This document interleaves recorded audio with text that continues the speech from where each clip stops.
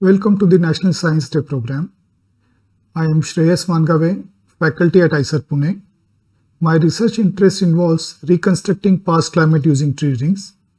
And in this lecture, I am going to introduce this subject to you. As a kid, you must have seen the cut section of a tree and determined age of the tree based on how many number of rings are there in it. But after completion of this lecture, I hope that you will be able to appreciate there is much more to it than just finding out age of a tree. In the beginning, I'll talk about why do we need to know about past climate, what is a climate proxy, and then I will introduce tree rings as a very useful climate proxy. In the end, I'll discuss some of the results that are obtained from the tree ring research data. You must have seen these dramatic pictures representing extreme weather-induced disasters. The top left picture shows the flood that occurred in 2005 in Mumbai, where it rained more than 1000 millimeters in a day. The top right picture shows recently occurred landslide in the Koyna Reservoir region of Maharashtra. The bottom left picture shows Badrinath flood that occurred in 2013 and Uttarakhand landslide that occurred on 7th February of 2021 is shown in the bottom right picture. When you look at these pictures, the question that comes into our mind is, are these disasters part of a natural climate variability, or human-induced climate change is responsible for this? To answer this question, we should look at available weather data. This graph shows number of meteorological stations in India. First meteorological station was established in 1792. Since 1813, we have a continuous weather record. By 1871, there were about 300 meteorological stations in India. And after 1952, the number of stations were more than 500 and it gave a good spatial coverage. But if you look at the spatial coverage of this data, we have a very good instrumental weather record from 1971. So that is last 150 years. But if you want to know the climate before 1971, we don't have any record with us. And whatever instrumental record we have, it is insufficient to reveal long-term climate variability. So how do we know climate variability before instrumental period? We rely on climate proxies, which gives indirect information about past climate. A good climate proxy must fulfill these three conditions. One, there should be a material evidence of the past, and that material could be wood, rock, or ice. The second criteria is material should give information about the climate present at that time. And the third one is we should be able to assign a calendar year to that material. That means there should be a way to find out when was this material formed. Let us look at examples of a few terrestrial proxies. Ice core is an important proxy. Scientists have taken ice cores from ice sheets. Those are present in Greenland and Antarctica. The material evidence in this case is ice. The ice layer thickness, isotopic composition of hydrogen in it, or the level of CO2 which is present in those bubbles tells us about past climate. And we can assign calendar year to these individual materials by layer counting. Another proxy is speleothems, which are cave deposits. And the top right picture shows a transverse section of a speleothem, and the bottom picture shows a longitudinal section of a speleothem, and you can clearly see the growth rings there. In the case of speleothems, the material evidence we have is calcium carbonate, and isotopic composition of oxygen, which is there in the CaCO3, that is, oxygen is there in the calcium carbonate, and the isotopic ratio of oxygen in it gives information about past climate. And again, we can assign calendar year to these individual rings by either layer counting or based on radioisotope dating. Tree rings are also very useful proxies, and a ring represents growth that accrued during a particular year. In this case, material evidence we have is wood, and the information such as ring width, ring density, isotopic composition of oxygen and carbon, which is of the material which is present inside the ring, gives us information about past climate. And again, we can assign calendar year to each rings by just ring counting. If we know the date or the year the tree was cut, we can assign that year to the outermost ring, and we can go on counting back and assign calendar year to individual rings. Now, as a climate proxy, tree rings has advantages. Trees are everywhere. In the case of ice cores, the ice cores are only available at high latitude and high altitude regions, but trees are everywhere. Tree rings are annually resolved. That means each year there is one ring. Because they are annually resolved, we can assign calendar year to each and every individual ring. And more importantly, it shows a continuous record. So there is no break in record. Even if there are some breaks, there is a way to find out those breaks. I can adjust the assigning age to individual rings accordingly. Now, tree can live for thousands of years.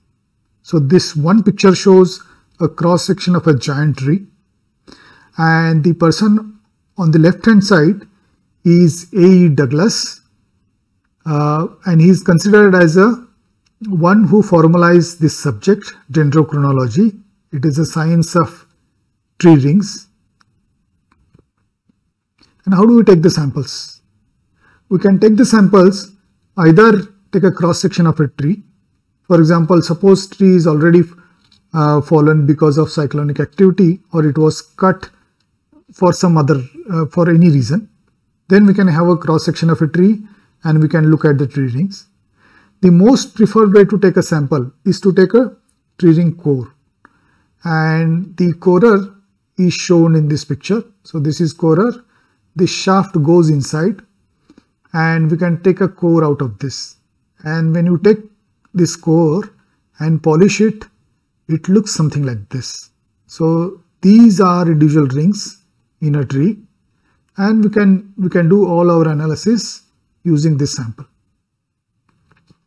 Again, these three pictures shows various tree cores. On the right hand side there is a bark, and on the left hand side it goes towards center. So the area between two boundaries is one ring. Now only those trees which shows strong seasonal growth show tree rings. So not all trees show the tree rings. Now seasonality in growth could be due to soil moisture availability. In case of regions such as India, monsoonal region, where there is a wet phase and there is a dry phase. June, July, August, September is a wet phase where tree actively grows. But during dry season, because of lack of soil moisture availability, there is no growth. So this strong seasonality in growth induces rings in a tree. The tree rings could be also because of temperature variability in the region. For example, in high latitude regions or in high altitude area where temperature variability is drastic. So this range of temperature variability can induce tree rings. For example, in winter there is no growth, followed by then spring, summer and autumn. So summer and spring represents a time when tree grows maximally. So again, this differential growth gives rings, tree rings. Now if you look at trees such as teak, which is from Indian region, again from Indian region, it shows strong seasonal growth. During wet period it grows, and during dry season it is, because it is a deciduous plant, it is leafless, so it shows good tree rings. But if you look at trees such as banyan tree, where it is kind of evergreen and there is no very strong seasonal growth, so it doesn't show very good tree rings. Now, not all trees are suitable for tree ring research, even though they show good tree ring patterns. The most suitable ones are one which are on upland, away from the source water region, like away from the stream or away from the river, and they are on a steep slope where soil is very thin. In such cases, individual trees can be as old as 5,000 years old. But if you look at a tree which looks very healthy, so even though it might show tree rings, it is not very suitable for past climate reconstruction, and the age of the tree may not be more than, say, few centuries, few hundred years. Now, there is a technique called cross dating. What is done in this technique is, you take a sample from a living tree. We also have a sample from a dead tree and also some samples from old archaeological sites where people have used the trunk of a tree in construction. When you take a cross section or when you take a core from these samples, you can see the tree ring patterns are there. And there could be a period where tree rings are very narrow, which is shown here in this slide. So you can match this pattern of tree ring width variation and you can create a continuous record, and by this way we can extend the time that is covered by tree ring record to a few thousand years. Even though individual tree is for only, say, 200 or 300 years, but this pattern matching and extending the record can create a very long chronologies. For example, these are some of the oldest chronologies which have been constructed in the world. So bristlecone pine trees from California, they gives a tree ring chronology which is 8,000 years old. The European oak are used to reconstruct tree ring chronologies or construct tree ring chronologies, and they cover a time span of more than 10,000 years. German pine again shows chronology of 12,000 years. In Indian region, one of the longest known chronologies, it is from 420 to 2003 CE, and it represents around 1500 years. Now let us see how climate information is preserved in tree ring, and we'll take example of tree ring width. Width of a ring represents growth during that particular year. When we find wider rings, so those wider rings represents conditions favorable for growth of a tree, and those conditions could be higher rainfall or less severe winter. Higher rainfall means if the soil moisture is a limiting parameter for tree growth, the year when it rains more, that year the width of a tree would be more. Or in case of a tree where temperature is a growth limiting factor, then less severe winter would show a broader rings. On the contrary, narrower ring represents conditions unfavorable for tree growth. For example, there could be drought that year, or there could be prolonged and severe winter. So width is a proxy for either rainfall or temperature variability. But if you look at the typical ring width variation in a tree, which is shown in this picture, again right hand side is towards the bark and left hand side is towards the center of the tree. You can clearly see that width of a ring is becoming smaller and smaller as we go from the center of the tree to the bark. That means width of the rings decreases as tree grows older.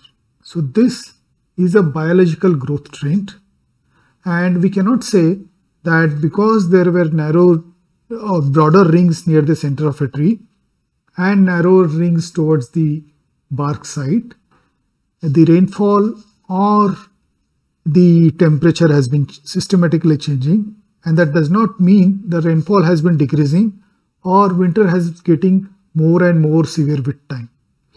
Before we use the ring width variation for reconstructing past climate, we need to remove this age-related growth trend in the tree. We'll see this example here. So this is one teak sample which is collected by Indian Institute of Tropical Meteorology, Pune. You can clearly see that again left hand side is the older times and the most recent would be towards the right hand side. And this graph shows how ring width is changing with time. During earlier times, on an average the ring widths were more, but during later time the ring width reduces significantly. Now the fit line which is shown here, which is exponential fit, it represents the growth trend, and that trend needs to be removed. So there are various statistical ways of removing this trend, and when we detrend the tree ring width variation, we'll get a time series of ring width variation which are detrended, and that detrended ring width variation is used to reconstruct past climate. For example, in this case, the narrow rings which are present here, that year represents the year when the rainfall was less, and the year when the ring width indices are more, for example here, that year represents the year of higher rainfall. Now, in addition to tree ring width variation, the density of a tree ring is also an important proxy for past climate. Typically, it is observed that density of tree ring is sensitive to summer temperatures. Again, this picture shows a few rings. For example, the region between this border and this border is a ring, and that represents growth occurred during that year. Now, using various instruments, we can measure density of various parts of these rings, and the later part of the ring, that means which is synthesized during summer, which is represented by this darker patches here, those are the ones which shows higher density. And if you measure density of that represents the summer temperature. So a time series of a maximum late wood density is often used as a proxy for summer temperatures. In addition to tree ring width and density within that ring, there are some chemical proxies. For example, we can measure what is the isotopic composition of a material that represents this tree ring. And one of the ways of doing it is we extract cellulose from these individual rings, and this the photograph shows this extracted cellulose from these individual rings. And using sophisticated instruments such as mass spectrometers, we measure the oxygen isotopic composition of and carbon isotopic composition of cellulose from each individual rings, and that is a good proxy for past variability in rainfall. So we have a time series which represents the oxygen isotopic composition of a ring of every year, and that can be used to reconstruct past rainfall. So in addition to these proxies, there are some structures within the trees which are very useful in understanding past climate. One example is fire scars. So there are various regions in the world where forest fires are a menace. We have seen in recent years there are many very strong forest fires in European region and in American region. When forest fire occurs, part of a bark often gets burned. If you look at a cross section of that particular tree which has been suffered by this forest fire, we see the part of a tree is damaged and there are fire scars which are present here.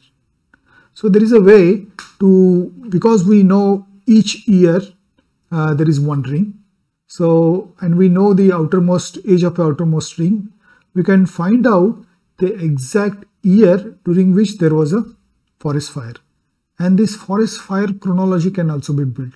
So the picture on the right hand side shows these fire scars and individual years assigned to them. For example, there was a forest fire in 1245, then 1261, 1277, 1291, likewise. And there was a severe forest fire in 1329 as well.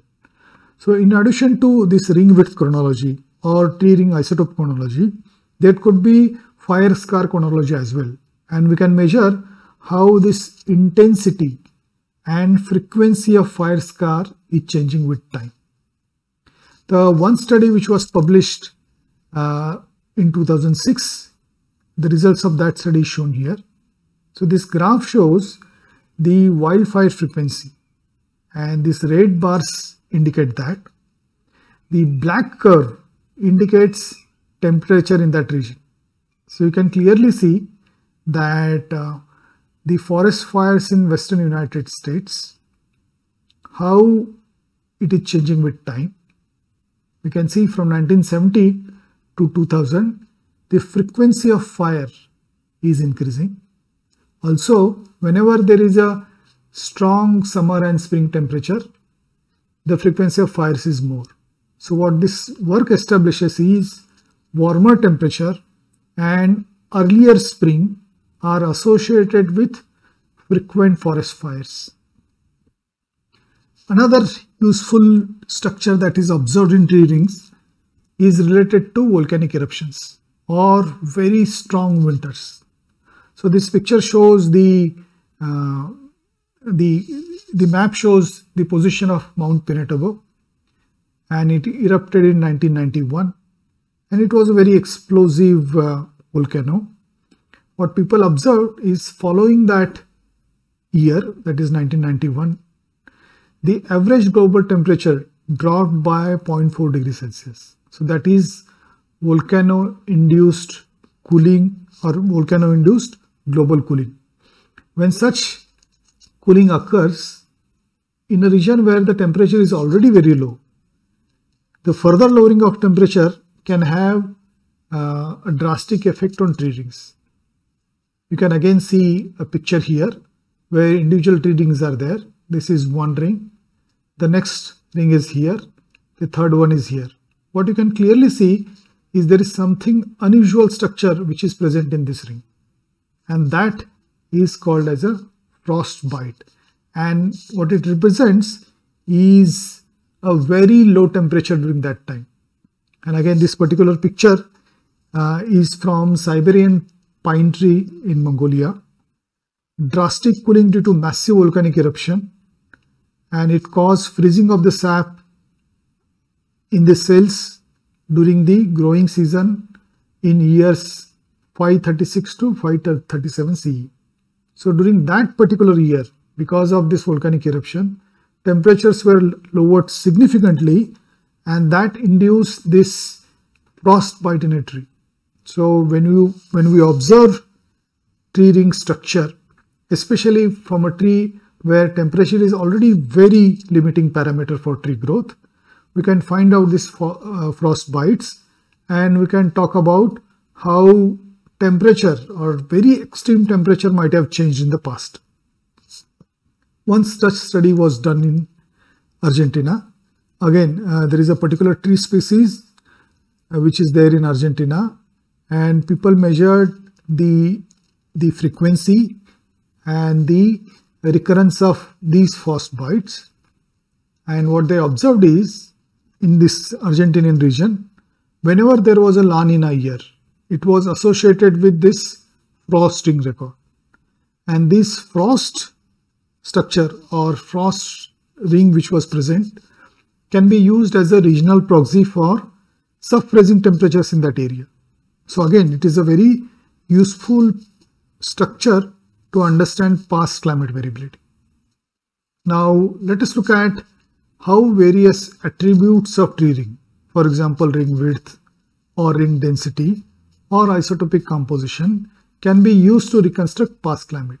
We'll do with one particular example. What is shown in this picture is indices from a tree, and it is a drought index. The top part of this figure shows tree ring data, and it covers a time span from 1146 to 2006. In the same region, based on instrumental data or meteorological stations in the same region, we have instrumental drought data from 1877 to 2006. So there is an overlapping period between tree ring record and instrumental record. Okay, so what is done is we calibrate the tree ring record with the instrument record, and this plot shows this calibration. So tree ring data is plotted on x-axis and drought index is plotted, instrumental drought index is plotted on the y-axis, and we find this correlation, and this correlation gives one equation. What is that equation? In this particular case, it is when we calibrate tree ring record with concurrent instrumental data record, we find out this equation, and drought index is correlated with tree ring data with this linear equation with a slope of minus 1.1275 and intercept of 0.2026. So we have now this equation, and if we have tree ring data using this equation, we can find out drought index in the past. Let us look at this example here. Again, we have tree ring data from 1146 to 2006, and we do not have any instrumental record from 1146 to 1877 because instrumental data is available only since 1877 onwards. So we don't have any climate record for that time. So what we can do for that period is use this calibration equation. Again, there is a tree ring record from one region and there is instrumental record from the same region, and this calibration or calibration equation can be used to reconstruct past climate variability.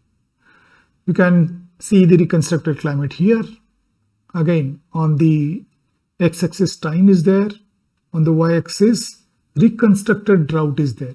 So we can see how drought index or how frequent were the droughts since 1146 to 2006. So this is how we reconstruct past climate. There are various rigorous statistical tests which are employed to find out what is the uncertainty in the reconstructed climate. And the error bar here shows uncertainty in the reconstructed climate.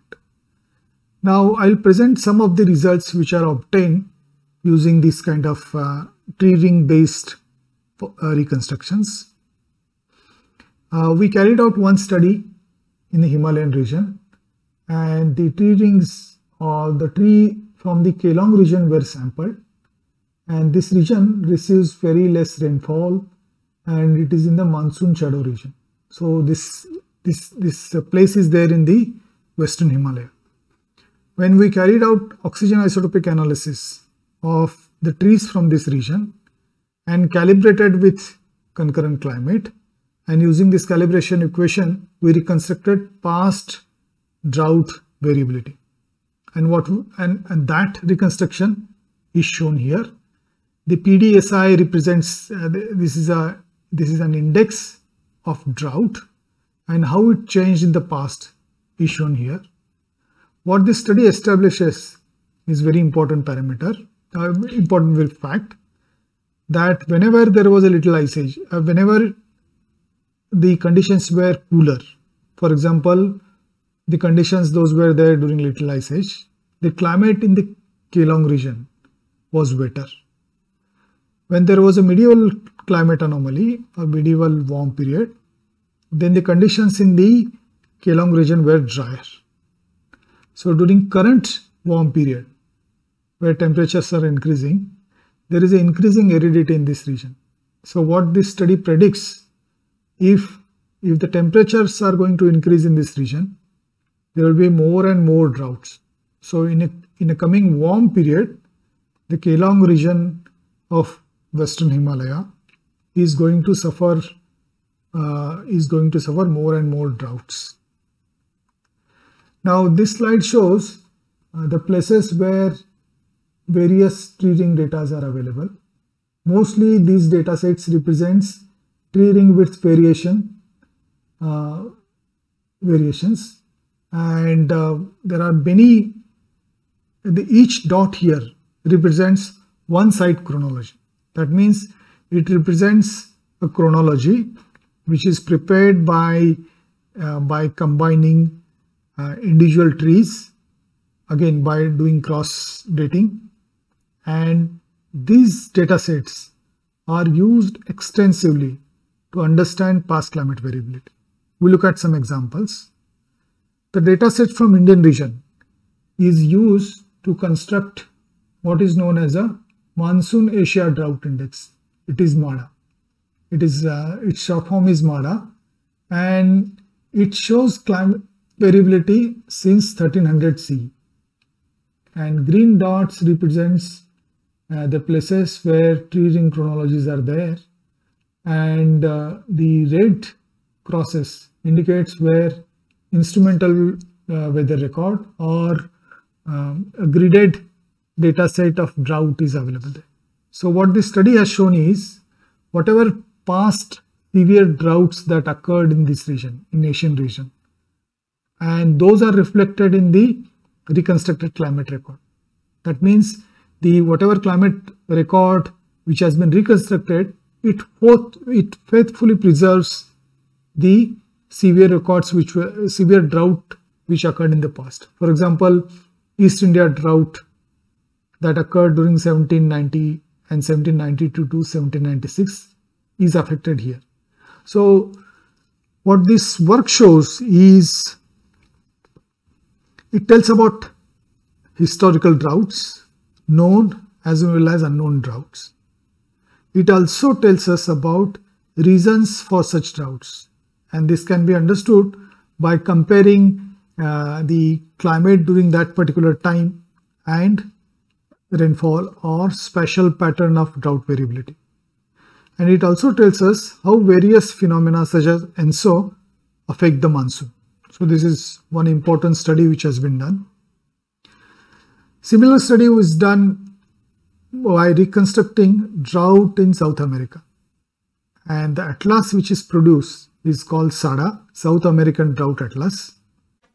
This study establishes variation in return time of droughts and pluvials. This plot shows that on the x-axis there is a time, and on the y-axis return time for droughts and pluvials are shown here. What you can clearly see is the return period of droughts around 1400 years, where typically 80 years. That means for every 80 years there was a drought.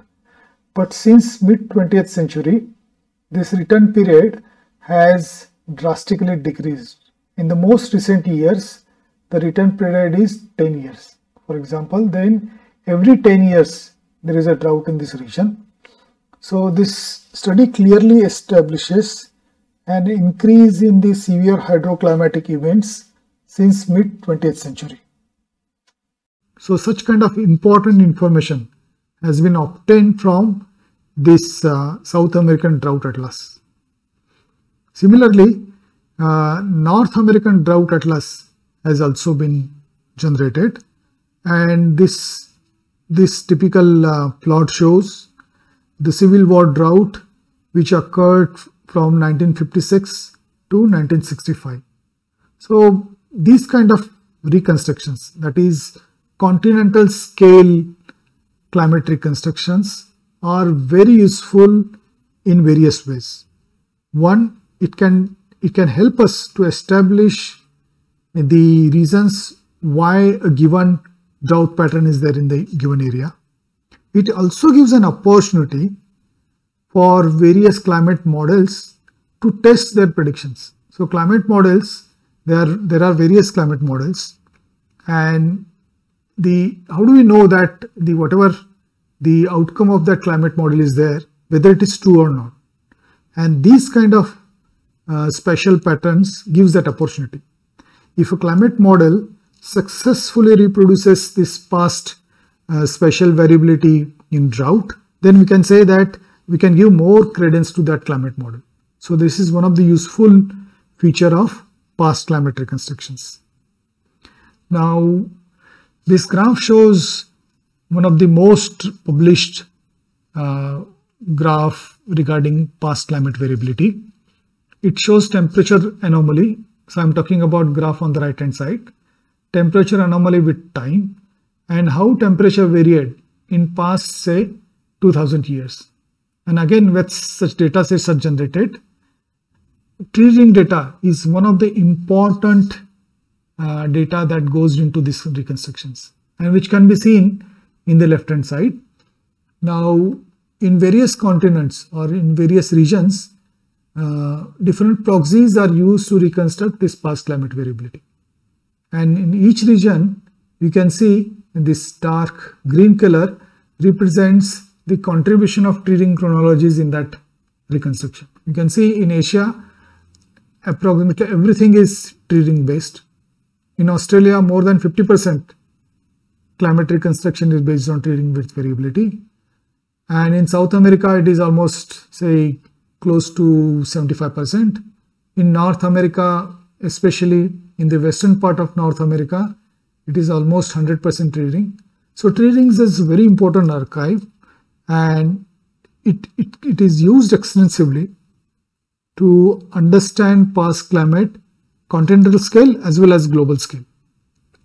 Now this graph shows how climate varied in the past, and we can see till 1600 the temperatures were decreasing slowly, but post this 1600 there was a quiet period, but typically post 1800 there is a drastic increase in temperature, and this increasing temperature is again reflected in other data sets as well.